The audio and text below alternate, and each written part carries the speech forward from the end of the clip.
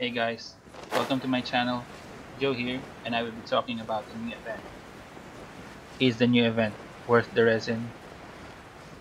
First off, let's talk about the rewards, the one which you trade resins for. It gives you 200 adventure XP, which is fair when compared to 2 runs of Revelation Ley Line. And at world level 4, it gives you 7 to 8 heroes with, which is okay if your goal is to level your characters. So if you plan to level your characters, this event beats the Revelation Ley Line because it gives 1 or 2 more heroes with. I personally don't feel the need to max level my characters. What I'm focusing on is leveling gears and talent. The good thing about leveling gears, your weapons and artifacts, is that you can swap it to other characters. So, should you do the event?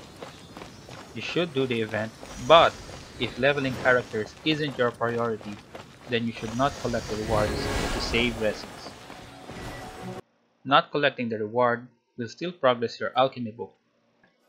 Your alchemy book can be found at the top right next to the battle pass. That's it for today. Like and subscribe if you want to support my channel, and thank you very much for watching.